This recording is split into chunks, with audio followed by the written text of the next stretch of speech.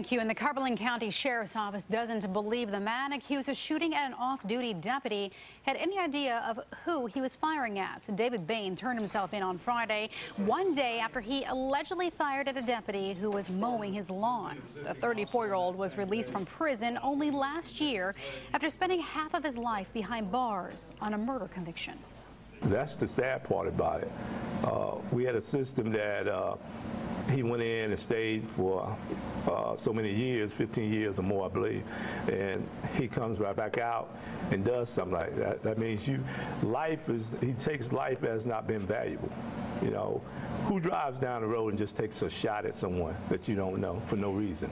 A passenger in Bain's car, James Gibbons, turned himself into deputies the night of the crime. Today, Bain said he could not afford to bond out of jail.